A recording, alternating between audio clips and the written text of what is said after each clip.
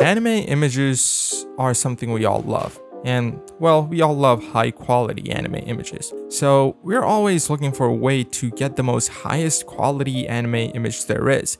But sometimes it's just not possible. And that's where these cool upscalers come in.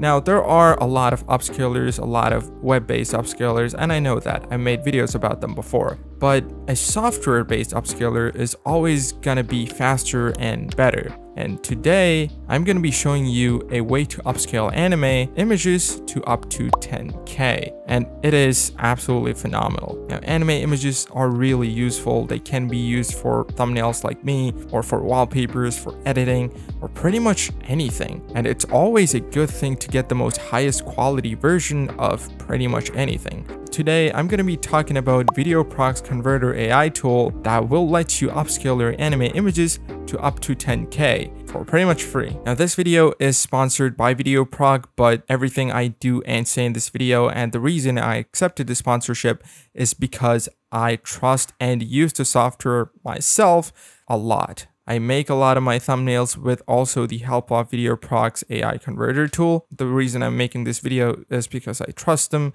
So without waiting any more time, let's get into the video.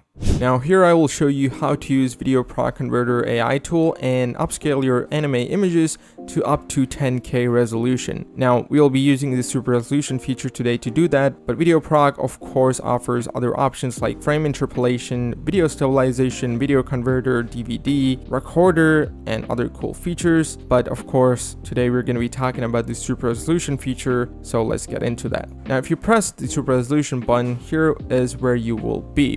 Now this is very simple layout to use, and you don't really have a lot of options you need to mess with. It's pretty simple and straightforward. All you need to do is press this button in the center, and you just need to choose the image that you want to upscale or the video that you want to upscale. So today we're going to be doing an image, so let's go here and let's select a anime image.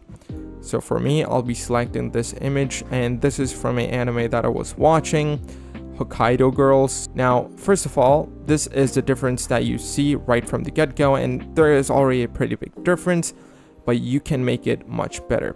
Now, this is the preview window here where you can see the difference between the normal and the upscaled image. On the left side, it's the normal 1080p image.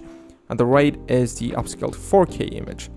Now, if I press the button here, I can see the preview using a slider, which is I think a much better way to see the difference. Now, on the right side here, I can select the GPU where you should be selecting the most powerful GPU you have. And under that, here is a big difference. If you are upscaling anime, which I am right now, you need to drop down and press anime. This makes a big difference because it completely changes the model that's used for upscaling. The anime model or the anime type, if you select the anime type, the anime model makes this upscale look much better than the realistic one, because the realistic one takes into account a lot of different stuff that is not in an anime, and the anime ones primarily focuses on strokes and it looks much better. Now under that, there's a denoise level button where you should be selecting low if you're doing anime, because when anime has noise, it's usually for artistic purposes. Now under that, we have model settings. Now here, it's pretty much 4x for most people.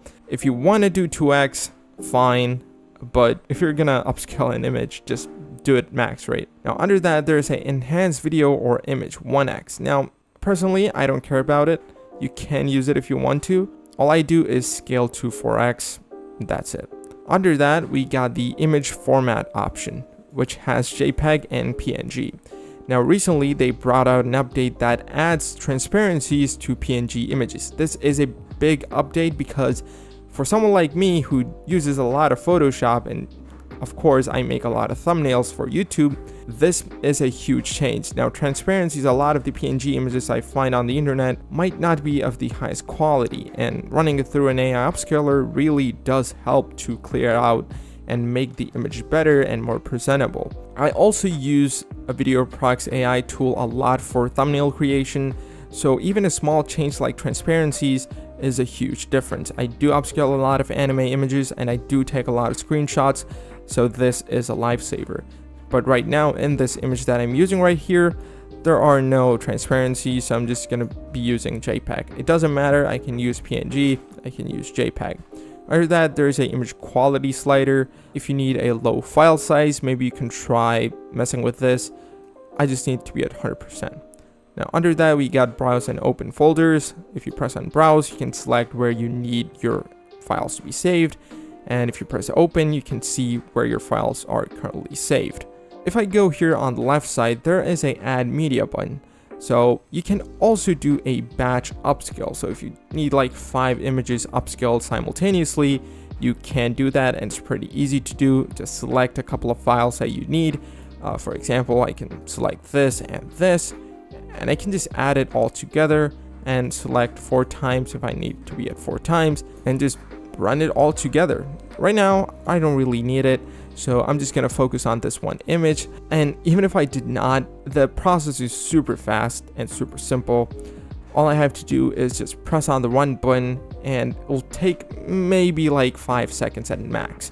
Even if you have like really bad GPU, really bad CPU, it shouldn't take more than 30 seconds. It's that easy and that fast. That's done. This is how it looks, and it looks really good. It's really high quality. It's really easy to do.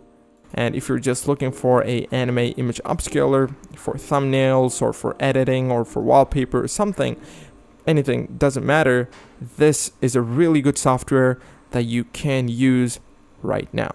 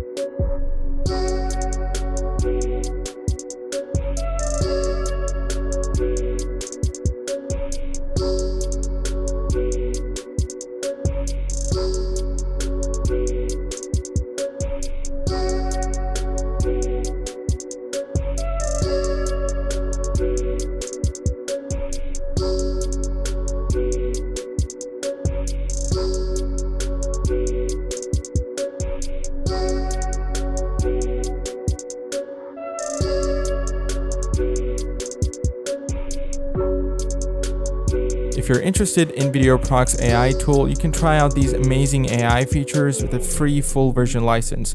I'll put the links down below, or you can also scan the QR code on screen right now. Anyway, that's about it. I hope you enjoyed this video and you found this video helpful. If you like this video, then don't forget to like down below, comment the color of your underwear, and I'll see y'all later.